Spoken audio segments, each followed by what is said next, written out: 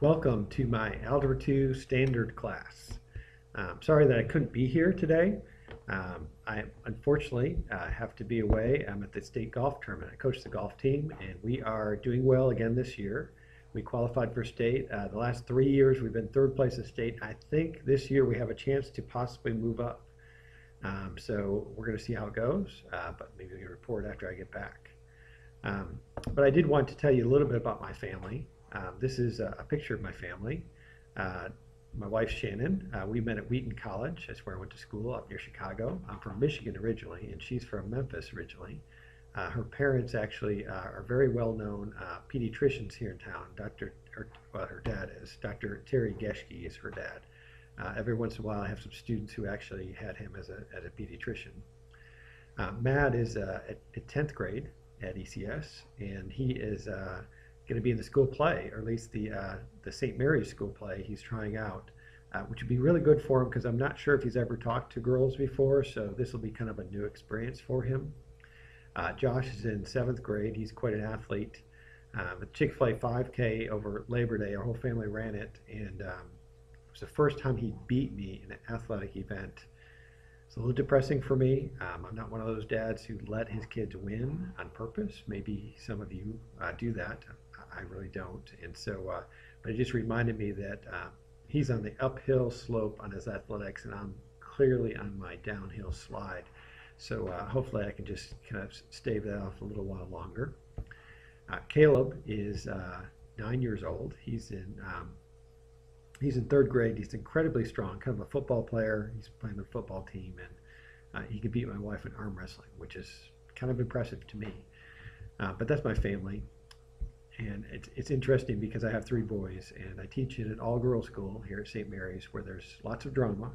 And, that's just, I get a little taste of what it's like to be a parent of a teenage girl, but I don't have to see them at night. But I get a little taste of it here at school. So I want to tell you a little bit about my haiku page and what we have available for students there. We have Chapter 3, we're already on Chapter 3 with this class. I keep the syllabus updated, so if they need to look up what their homework is or maybe look at their review, that's always online here. I also have notes, so after class I'll post notes for the class, and they can download those notes and look at those if they missed class because they were absent. And of course I always try to be available for students. If they come by, I'm here at 7 every morning. Sorry about that. We have time built in here at St. Mary's for extra homework. So if they want to get help anytime, they can come by at ALAP right after chapel. I have 2 off periods they can come by, even lunch. I enjoy helping students. My parents were both math teachers, and I think it's just maybe in my blood. I'm not sure. But I enjoy doing that, and I think especially with these students, this regs class, as they like to call themselves, they need a little extra help sometimes. They don't always get it so easily, or maybe they get it and they sometimes forget it, and they just need to work and need to practice at some things. This is our calculator we use, the TI Inspire, and it's kind of a newfangled calculator, and I can send things back and forth wirelessly with my students, and so oftentimes I'll ask them, like for example, to start the class, I'll say, okay, maybe homework was page 71, so I'll send out a quick poll to them, and they'll respond, and you can see what questions were hard for them in the homework. And clearly, out of all the homework problems I assigned, number 45 and 37 were tough, and also 31. So I may go over those 3 problems in class. If a student's having trouble with all the homework problems, I always tell them, please come by and see me, guys. There's probably just something you're doing wrong. We can straighten it out. And get it fixed, and it'll be fine. We also do a lot of PSAT prep, and so here's a question that I send out to them every day. We start with a PSAT prep question, and it's a great time for them to just get some practice on that. We talk about strategies of solving it. We talk about different ways to solve it, and so the students often come up with ways to solve things that I wouldn't necessarily come up with, and so they'll share some of those things with the rest of the class. This is a problem about functions. And it's nice because I can find out how the students did in that. So for this particular problem, 5 people got it right if you're curious. I'll show you. Sometimes I show this, usually I keep it anonymous, but those students got it right. And it's okay to get it wrong in my class. I think there's an environment that, you can get something wrong as long as you can learn from it. So we'll talk about what they did wrong in a particular question. And sometimes it's just very interesting discussions we have, I think, after some of these types of questions.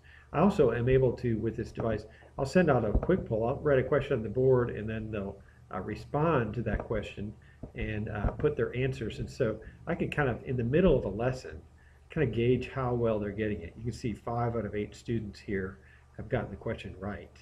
And so I can not just guess at how students are doing, but I can really kind of just check and see that they really are doing well. It's all about learning from mistakes. It's all about getting better with things. And so to have a tool like this to check answers is very, it's great. It's easy to help out there. And 0 over 5, so we were trying to simplify something there, and sometimes you get some funny responses. But it's a very interactive class that I have with the students. Again, I think it's just real important. One of the things I want to talk about, a couple things for you that you should know is my expectations for homework. So I think this is important for some of the girls in this class are not used to this. I expect them to do all the homework problems, well, if they're used to that. But I want them to check them in the back of the book. So they should always check their work. Some of them are starting to do this. Some of them are still like pulling teeth, getting them to do this in this particular class. But I want them to check their work, and then after they've checked it, they need to make one more attempt at the problem. So don't just give up and say, oh, can't do it. We can all do math. Even if it doesn't come easy, if you struggle through it, if you work through it, you think through it, and you get help, everybody can do math. With practice and with work, we can all do it. And so that's one of the things. I want the students to have a growth mindset, not a fixed mindset. So I want them to really be willing to work on some things, put forth some effort. We also do things like test corrections. So after I give a test, you can get 1/3 of the points back just by doing test corrections. And this last test, not all the students, not all 8 or 9, all 11 students did test corrections. So I suggest that maybe you ask, hey, did you do test corrections last chapter? Because it's usually a good sign that they're not putting forth their best effort if they're not even doing test corrections. I want them to learn from their mistakes. It's okay to make a mistake, but I want to learn from that mistake, and let's try to fix that in the future. And so I think if we do some of those things, that's really going to help. I'm also available if the students ask for extra help. Sometimes students will come and work on their PSAT skills or ACT skills, and they come in extra and work on those. I'll give you as many assignments as you want. I saw a student this summer. There's actually a boy from St. Benedict. He kept coming to tutoring. Once a week he was coming to tutoring, and he kept upping his score. I saw his score start in the lower 20s, and by the end of that he was in the lower 30s. He had improved almost 10 points in one summer just working on PSAT or ACT. In his case, he was working on ACT scores. But the idea is that here, if you work at it, you will get better and you can do very well. And so that's what I think. We've had a good start for the year with this group. They have a good attitude. And for the most part, they're willing to work. They just need to get their study skills a little bit better. And I think we're going to have a really good year with this group, though. I'm going to turn it over to Lacey and Camille, and they can answer any question you pose to them, I'm sure.